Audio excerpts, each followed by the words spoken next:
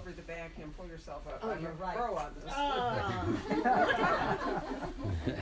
A bar stool's a bar stool, right? That's the way it goes. Right, you ready? We're good. We're on. Oh, well, then everybody got to watch us on video struggling into the chair. Oh, well. Anyway, That's thanks you the all. human side of writing. Yeah.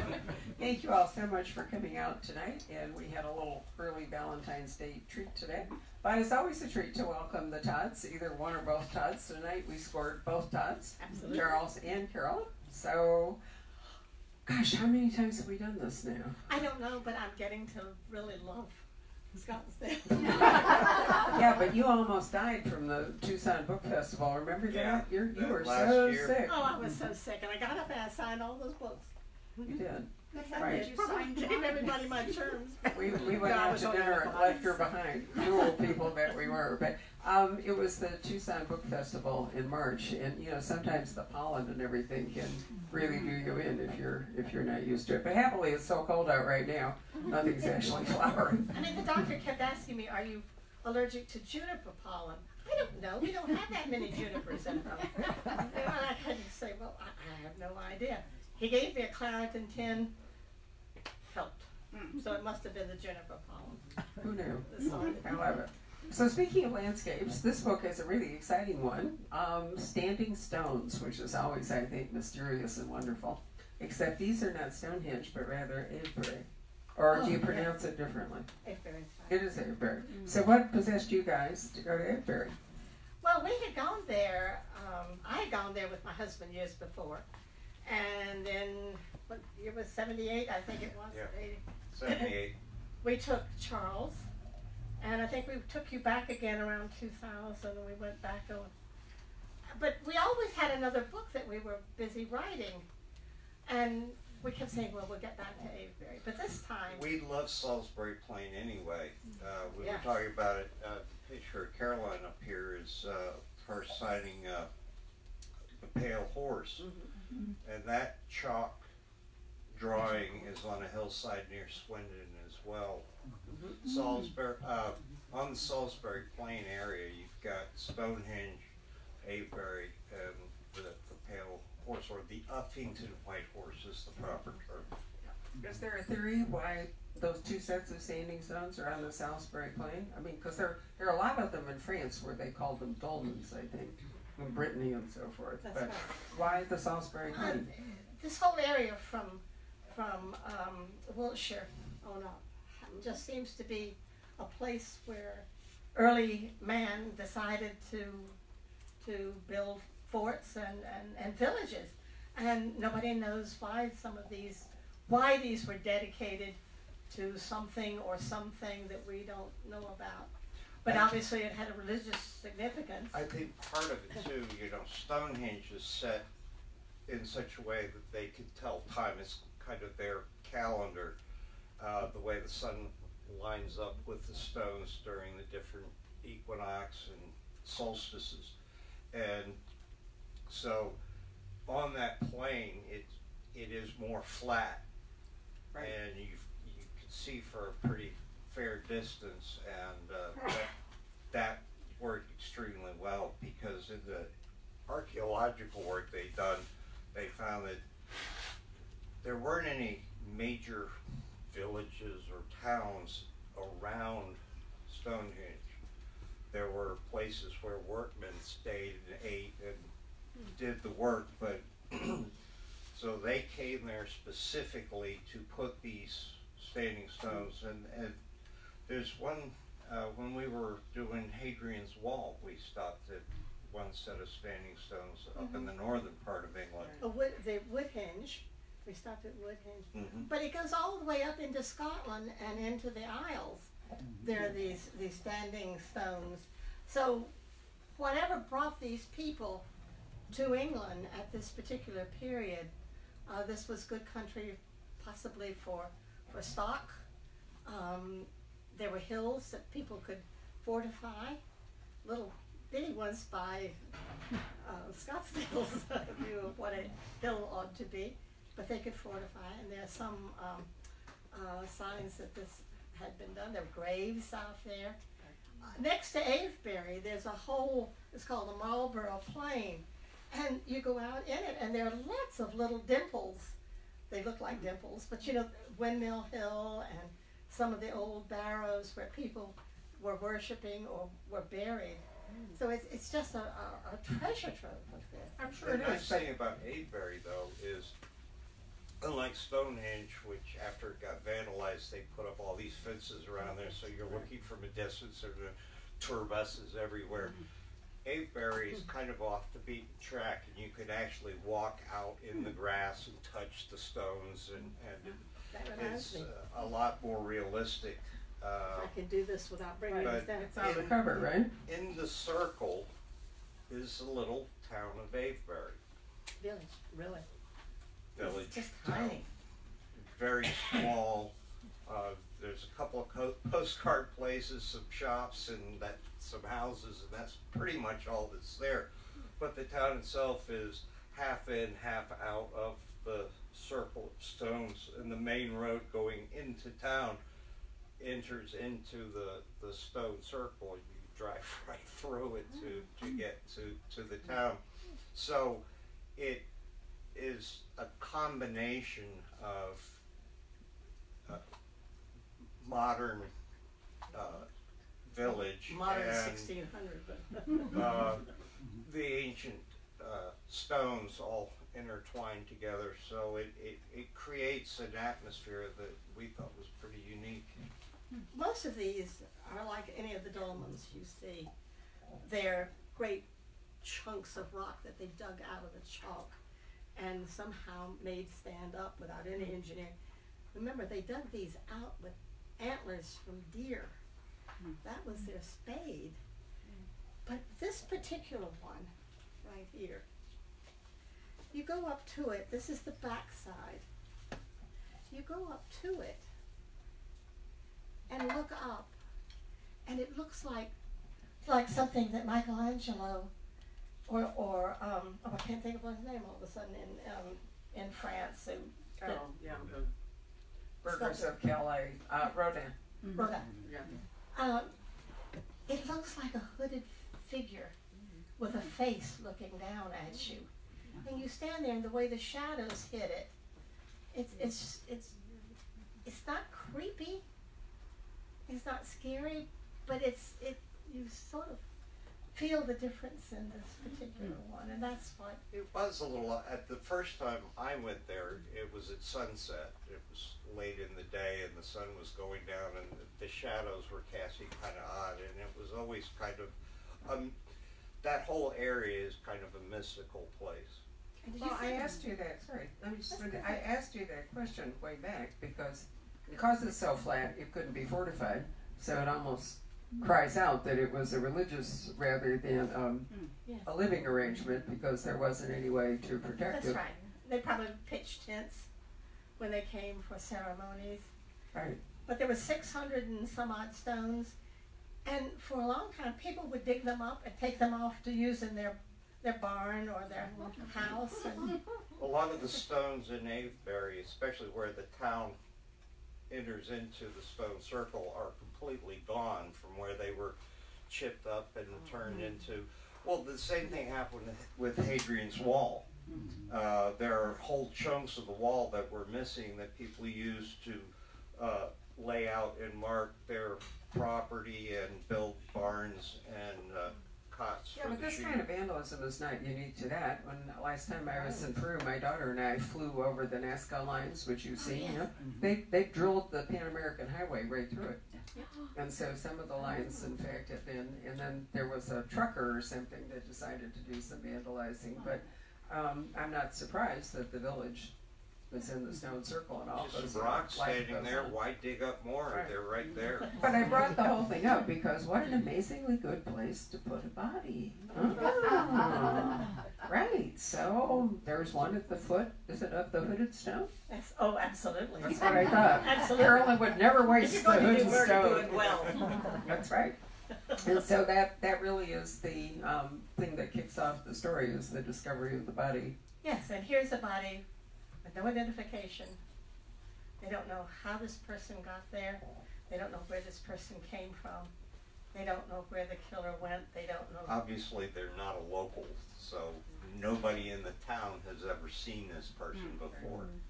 So when you have a body and nothing to go on, perfect for Rutledge, you know. He can come in and Way before facial recognition. absolutely. No CSI in this one. No. You know, but that's part of the fun of writing them, isn't it? That you It can is. actually put a body at the foot of the stone Absolutely. and nobody has any idea who it is or where it came from. So that's a big part of the investigation first, is to figure out whose body, as Dorothy Sayers would say, whose body? Whose body? Where did she come from? Oh, I didn't mention it was a she. Well, I just threw that in just in case. Okay. But the most important thing is, if you're a policeman, where do you start? When you've got a corpse and no name, nobody recognizes it. It wasn't Photography was killed in any possible, kind of ritual fashion, so Yeah. there was nothing about the way that she was murdered that indicated any kind of association with the stones and the meaning of the stones. But Well, you know, Rutledge has to find that out for himself. No? he does have to find it out for himself, but it doesn't start out with you know, somebody draped over a stone slashed For in druids pieces. and whatever. But No actually, druids. to be really fair, it's not Rutledge who was first called to this crime scene. Yes. Who was it? Say that again. It wasn't Rutledge No. who was first called to the crime scene. We have used this a couple of times because in one of the books, the original inspector had a heart attack and died. And Rutledge had to step in and figure out what he had put in the notes in his head instead of in the notes in his pocket. And Rutledge had to re-investigate and find out what he had seen there, what he was going to do.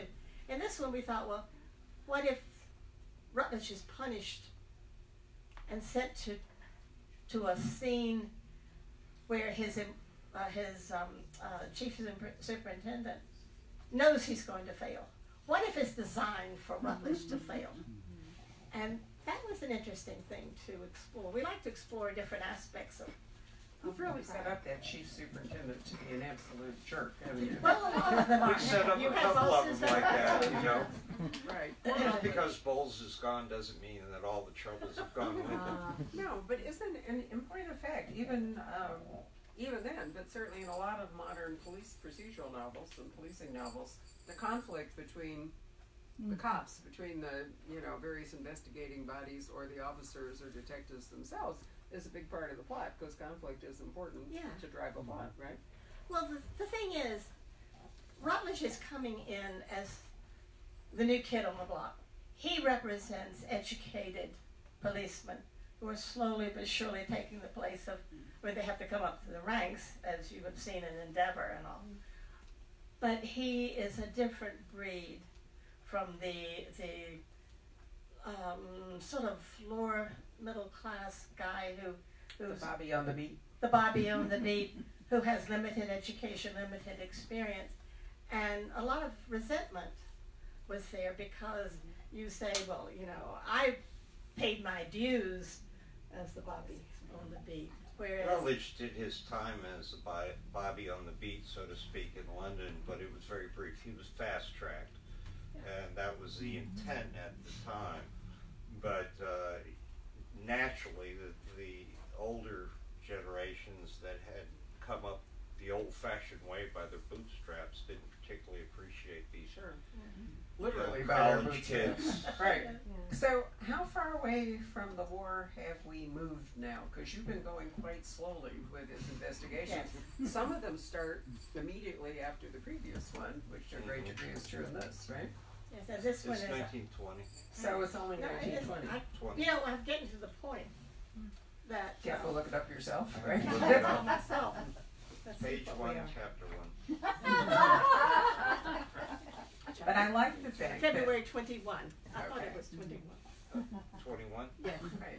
But to really, you know, to really keep Hamish alive and to make a lot of the things that have made this series interesting, you can't move very far away from the war. And I think, you know, mysteries don't have to move in real time.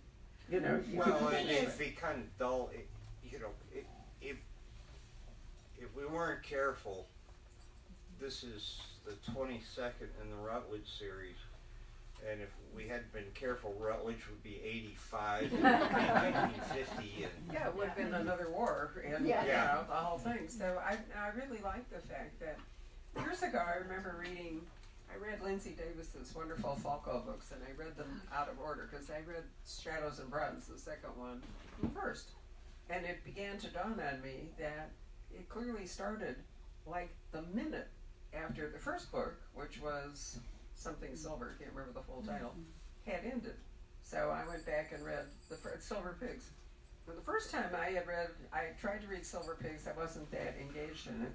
And oftentimes first novels have a lot of setup in them, and they're not as interesting. I love Shadows and Bronze of this character. So then I went back and read Silver Pigs and realized really they're just one book. They're just one story because there is now time separation between them, you know, and I like that. I mean, that's how real life would go. If you're a policeman, you didn't get like a month off after you conclude a case, right? It doesn't happen that way. well, you want to walk. The funny thing is that you're trying to walk a fine line. On the one hand, you want any reader to be able to pick up this book as their first book and not be completely lost.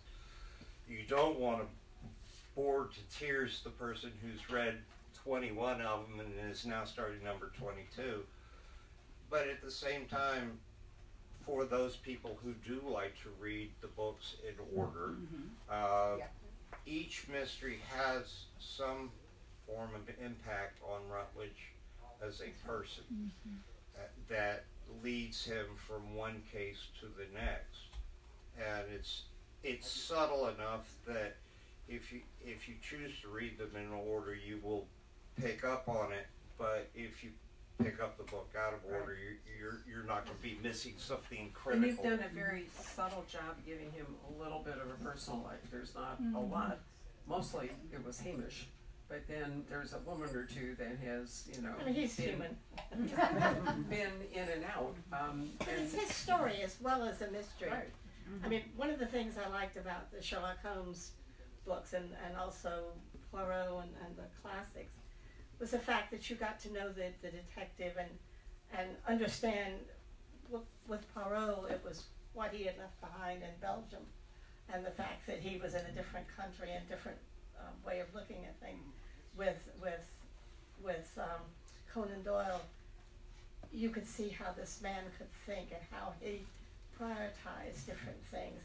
I mean, but they you also came kind to of got, life. what was her name, Mrs. Hudson and Sherlock Holmes. I liked her. I thought she was a pretty neat character. I enjoyed seeing her She's show been an up old in lady in one various. series and a young woman. But speaking of Poirot, any of you watched the John Malkovich Poirot? It's a retelling I of. did. Well, you know what I thought was really interesting was, and I don't remember it in the Christie, but I might have just forgotten it, that you discover eventually that Poirot was a priest in a Belgian village. He was Catholic and a priest, and his village was slaughtered by the Germans. And that is sent him to England. And I don't know, was that any of you here real Christie scholars? No. I He was don't a recall. policeman. No. I'm just telling you that in the Malkovich, you know, on TV, and it's interesting because all of this is licensed by the Christie estate, so they must have been okay with it. But they kept having flashbacks during the series, and you would see, you know, Poirot as a young man, but you never really could see that he was wearing a Roman Catholic collar, and you know what he was flashing back to was the death of this young boy, and then everybody was bundled into the church and they set the church on fire and killed them. And that's the big trauma that has sent him. It's the ABC murders. It's that that version of it. It was on Netflix, I think. Yeah. But I think, I mean, in a way, I'm not sure that I like taking liberties, you know, with Agatha Christie's Poirot. Did you all have what, are you laughing over there? But No, we're just making sure we make note of it. oh, okay, great. You know, and there have been in some of the Holmes and other classics that they are now refilming with more modern casts. There have been some clear alterations or additions or interpretations, you know, that didn't necessarily were not necessarily true to the original. I don't know if I would want that for Rutledge, but then I'm still alive. So After you're dead, girl. You can take care of that by, you know, your literary executor can not license anybody to write or Are you produce listening? books. No, you can. I give that advice to a lot of authors. So some of them will sit here and say, nobody's ever going to write, you know, and I say, well, there's an actual way you can prevent it, but you have to make a will and you have to appoint a literary executor and make sure, in point of fact, that this can't happen. The Christie estate lives off the incredible revenue. She's probably worth much more now than she ever was when she was alive and making a very modest amount of money per book. Right? That was a fun thing this year. A lot of times when we go to England, we go to a conference, whether it's Crime Fest in Bristol or this year we're going to Capital Crime in London. Last year we went to Harrogate and we stayed in the hotel where Agatha Christie disappeared. And boy, I'll be glad when they get air conditioning. You know, England, for some reason, you always get in your mind, you're thinking, oh gee, it's going to be, well, one time we were there in May and we were in southern England, and so I packed my sweaters and my long sleeve shirts, and you know, I get there and it's 80 degrees and I was roasting. There's very little air conditioning in England, But you know, although they may have improved it. No, they haven't. there's a film where, can't think of the American actor, who finds Christie and interviews her when she's hiding. Right. She walks along the seafront quite often. Harrogate? Harrogate is a lovely, lovely city with hills all over the place. No sea in sight. No. It's in the middle of Yorkshire, and it's a spa town, which is why there was the big hotel there and so forth. Well, we digress as we often do. But that's the fun of I know. No, it's always fun to talk about all that. Anyway, Avebury was clearly sort of a gift to you guys. Yes. Some of your settings are there, but they're not always necessarily a gift for the story. I mean, I love the different places that you go, and usually they help shape the story. Well, we had a lot of locations in the Black Ascot, which was the one before this. There were a lot of little tidbits that we got to throw in, like I'm always careful not to do a spoiler when I'm done. But some historical things that we could sneak in here and there that are a lot of fun. But you know, as you know, Rutledge went all over the place at that point. Well, that's the great thing about working for Scotland Yard, you know, because you have a nationwide forbid, and he can be called in He's the FBI. anywhere. Yeah, exactly. I mean, I thought the one that you wrote in Cambridgeshire near the Fens, you know, where the dies at the cathedral and so forth, that was one where the actual landscape and the buildings, you know, played into It was the murder. Hunting Shadows. Right. And we climbed up to the roof of that building to see if it was possible. What, you think you could throw a body off it? No, not to throw Or a body show- off, oh, but to it's- shoot somebody. Yeah, Right? from it. Yeah. Don't you And, love mystery writers? It'd be hard to travel with them. We Why are wind you up going in up? some We want pretty to shoot strange somebody. places, I have to admit. Yeah, but that's such an important part of your. I was, this last trip, we were in northern Wales and I was 500 feet below the ground in a slate mine.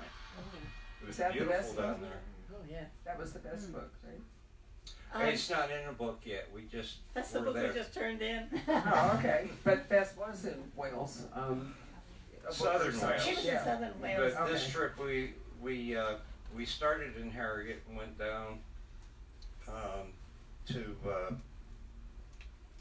Stratford-on-Avon and then meandered across the Cotswold and went over to North Wales and we're down in a slate mine, and it's absolutely, it was astounding. I had a fabulous time, you know, but crawling around in a slate mine is not, if you're claustrophobic, I don't recommend it.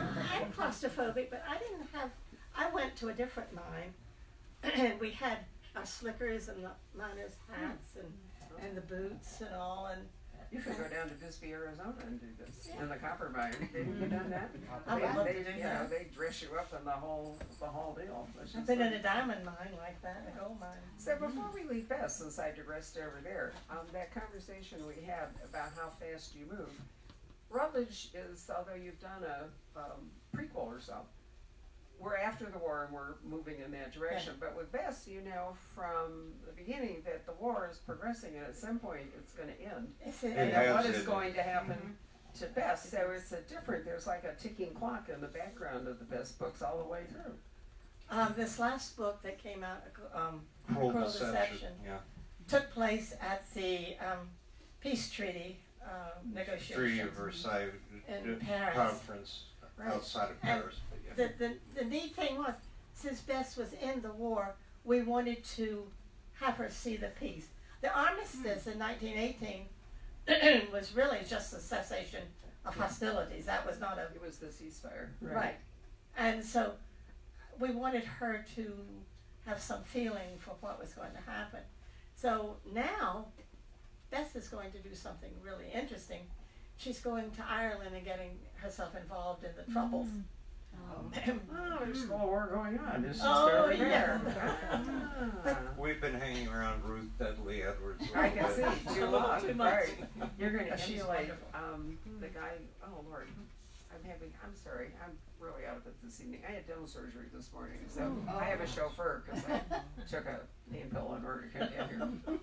And I didn't think I wanted to drive. I'm trying to think, the guy that wrote the first espionage book, essentially, turned out, the one that's set in the Frisian area it'll come to me, quite a famous book, but basically it's considered the first espionage novel. And he was Irish, and he was a decorated hero and all this other stuff, and then he went back to Ireland and Britain shot him for being a traitor. That's right. And that's the reason he only wrote one book. That's exactly right. It's a true story, which I find fascinating. There were a lot of men that served in World War I, and because of the uprising that happened during the war, we got a lot of written first-hand accounts and second-hand accounts of family members where they would literally come home and take off their uniform and their medals and everything and either burn it or hide it. Because they didn't want it known that, because their fellow Irishmen saw them as traitors. Well, Redmond had said at the beginning of the Troubles, beginning of the war, Parliament passed the bill for Home Rule and then turned around and tabled it for the duration of the war. And Redmond said, go and serve the British and show them that we are loyal to the crown. But then after the 16 uprising, when these men were hanged for their role in the uprising, the people in Ireland felt awful about what had happened to these men and hated the men who had served. And Bess is going to walk right into this problem, where Because she goes. this is right at the time when the men are coming home or have just recently come home. So now I'm going to prove to you that when you get old, your memory doesn't disappear. It just takes a long time to access it, because the name of the author is Ernest Childers, Childers, who wrote this book. And you know what? It's a really interesting book.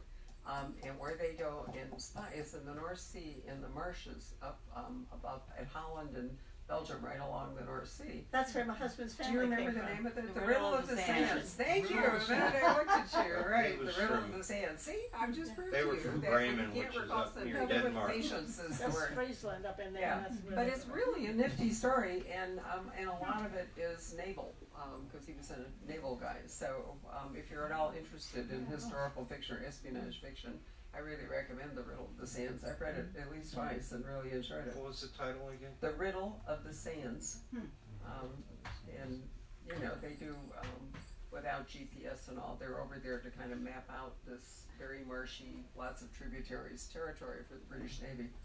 So it's great. Anyway, let's go back to Rutledge. Let's get the rest. They find the body at the foot. The body is discovered at the foot of the interesting hooded stone. That's right. And one Scotland Yard detective comes and one Scotland Yard detective goes, and then Rutledge is sent there by his superior as kind of punishment. The first man couldn't find the material that he needed, any information, clues, whatever, and they left it as an open case. And because Rutledge does something else elsewhere that is similar to this, his boss says, we'll send Rutledge to solve the case that the other man couldn't, and he will fail, and it'll be an excuse to get rid of him. Actually, isn't there a resignation letter He's got a in resignation drawer from, Yeah. that they in can the drawer. pull out if Yeah. he really screws up? That's That's right. kind of a hangover in part from the Black House guy. Right. So, what does Rutledge do? He knows, he's fairly well aware of the fact that this is what is to be his fate. But Rutledge is nothing if not tenacious, and he wants to find out how this happened, and he goes about it in very interesting, innovative ways. That I'm not sure what it says that both of our protagonists are very stubborn people. Write what you know, Charles. Right there. I also really like the side trip to Shropshire, which is a place where I've spent a fair amount of time. Ellis Peters, Edith Pergeter, made her home in Shropshire, and I went to visit her several times. And so I was glad that you made a little digression up and there. we do a little bit more in this next book. Oh, good. We go to Cadfield's Abbey. Oh, you do? Yes, we went there, and I've been there before, Right. but it was a rainy day and atmospheric, and there's nothing of Cadfield there. Left. No, sadly No, not. I know. except it's kind of Saint- What's her name? I can't. Withenberger. She's a Welsh saint. Ethelred. No, it's not Ethelred. It's with Ethelred was the unready. Yeah, he was, right. I'm clearly too. Right. Is she the one that in A Morbid Taste for Bones that Brother Cadfael I went to believe it's the Wales same and one. brought her back, right? Yeah, I think it's either she's the same one or that's where Edith got the idea. The that idea. it is. Right. Yeah. So you. That's one of my all-time favorite series. If you guys have never read the Brother Cadfael books, I don't think they are currently in print. They might be in digital, but I'm sure you can find them anywhere. And it's way better to read them in order, so you should start with A Morbid Taste for Bones. And they But all, she did lovely, modern. Well, in her she day, did, modern. as Edith Pergeter. Yes. And then My she wrote favorite. the Heaven Tree trilogy, which is it's actually a medieval Da Vinci Code. It's absolutely terrific. It is marvelous. Right. So give The Heaven the Tree. plug, right? The Heaven Tree trilogy. And my favorite of her quote unquote modern mysteries is The Knocker on Death's Door. And that is really a wonderful, wonderful book. I like the one where they found the Trojan horde buried Oh, yeah. somewhere in Wales. I just love that. Yeah. We're Actually, going to one have of a our Trojan greats. horde sometime or Well, other, but haven't gotten there yet. So you guys just have a wonderful time traveling around England, finding interesting spots, getting Rutledge in trouble. What's going on with Hamish? He's not Oh, he's still always very a much big there. I know, but he sort of ebbs and flows a bit, doesn't he? It depends Well, on if you what he notice, brings kind out of in Rutledge. ebbs and flows throughout the series. A lot of it depends on what Rutledge is dealing with, how great a role he plays in the plot. And obviously he doesn't go away, he's still there. I think there are a lot of fans out there that would, yeah, it's a funny thing because so many people come up to us and say, well, you know, we'd like to see Rutledge get better and be happy. Oh, wait a minute, you'd have to get rid of Hamish, wouldn't you? Never mind. I didn't think it's in Rutledge's nature to be happy necessarily, but he could be a little more at peace. But Hamish just basically represents PTSD. and the stress levels bring Right. this, with real PTSD, Right. the stress level produces episodes, and so you will have Hamish representing. I mean, we really wanted to talk about PTSD when we started working on the war series because for a long time it was thought to be a shame and a disgrace, and we know somebody who came back from Vietnam and had to face the Several people. the people throwing rocks and cursing them and things like that. And if you ever have been in a deep jungle and saw what those men had to face, right or wrong about the war, doesn't matter. If you saw what those men had to face and then come home and to be treated the way they were, it wasn't their fault that they were there. If you have to blame somebody, you blame whoever was I have behind a it very all. good friend who was a tunnel rat along the Ho Chi Minh Trail. You know, flashlight and a 45, and they basically drop you in by the ankles and off It's you a go. tourist attraction. I didn't go. I didn't. Yeah, when we were in Vietnam, we had an opportunity because they actually had like a tunnel tour. I thought, no, not doing that. So this band that I'm in particular that I'm talking about had a bomb or some explosive device go off and hit his head. He woke up 6 months later in San Diego in a hospital. Had no idea.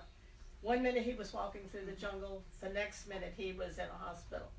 And he didn't find out until later when he was having headaches, and they had to find out through x-ray why he was having headaches. Had a steel plate in his head.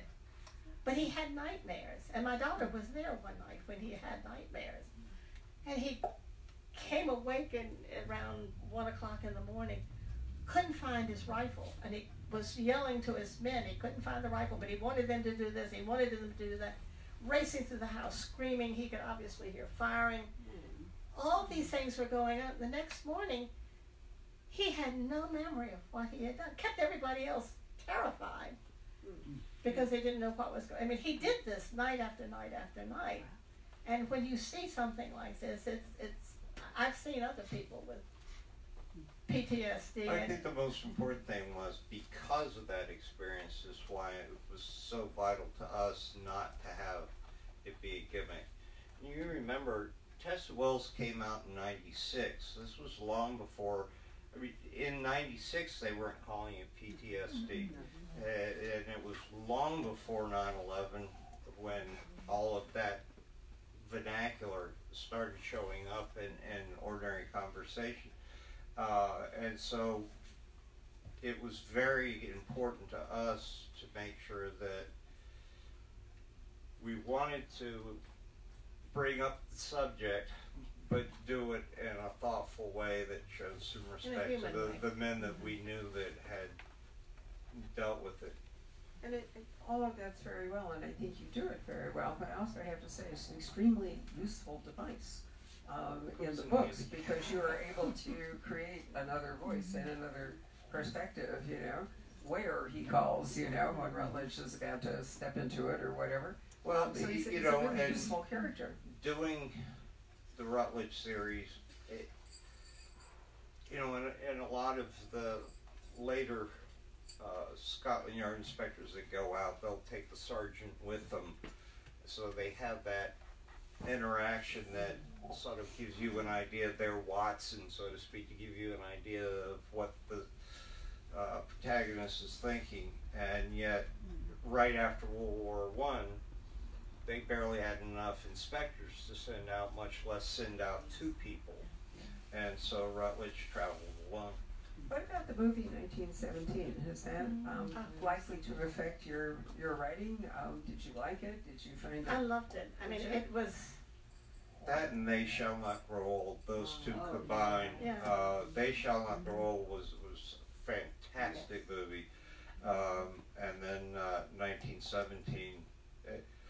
I'm glad I went to see it. It was extremely well done, but it was a hard movie to watch. It's not as gory as I had expected. So if you want to go, you don't have to worry about awful things. You can see that, bodies here and things like that. It's not like a slasher film or anything. Right. But it shows what those men really went through. It was a horrible war. Yeah, It really it was. really I mean, was. all wars are horrible, but the whole trench warfare thing was particularly awful. There was Like one Battle of the historian Bulge. who made an interesting comment. He said, World War I was the price we paid for the Industrial Revolution, because it was due to the Industrial Revolution and the ability to mass produce things. Even in the American Civil War, something as simple as a screw was not easy to mass produce, and so parts were interchangeable. Towards the end of the war, Gatling invented the Gatling gun, but it was a very different concept from the machine guns that they were using in World War I. But suddenly we had the industrial capacity to produce complex weapons in a very large number, and we're very good at it. The self-recoiling artillery and the rifled artillery, in and of itself, I hate to be redundant, but the reason it was called shell shock was that during World War I, it was the first war that the explosive shells were filled with high explosives because of Nobel and the use of cordite, etc. So when these shells exploded, the explosion was so rapid it actually breaks the sound barrier and sends out a concussion wave. And it is literally a shock wave that comes out from the shell. Prior to World War I, even in the American Civil War, you had the Napoleon-style cannon. You'd fire it, it would roll back to recoil, and then you'd have to re-aim, muzzle load. By World War I, they had the self-recoiling gun, so the gun did not move. The barrel recoiled in place like the modern artillery we have today. And they were breech loading, which meant that you had cartridges so that you could just open the back, shove in another shell, slam it shut, pull the lanyard, and you had the ability to drop shells repeatedly, one after the other, right on the same location, over and over and over and over. And these guys were standing in these trenches for months and months with no way to. The natural human instinct with that type of thing is to run, and yet you're trapped in a trench, and if you try to get out, there are machine guns and snipers that are going to stop you. And so this prolonged exposure to that concussive effect was phenomenal. It also caused what was called the acoustic shadow, which they had started to see in the American Civil War, but at the front you could hear the shells very loud, but a short distance back from the front you didn't hear it at all, and yet, for example, during the bombardment at the Battle of the Somme, they could hear the guns firing in London. Yeah. And the really interesting thing, in going back to 1917, there are places where these two guys walk through an area where there are just mountains of shells, empty casings. And you see that, and that represents just exactly what he was talking about, that this is where they were just firing them as fast as they could, a whole line of them, and the shells came back. I have one of the shell casings. It was brought to you from England somehow. I found We're not going into great detail on that one. I found it in an antique shop in Rochester.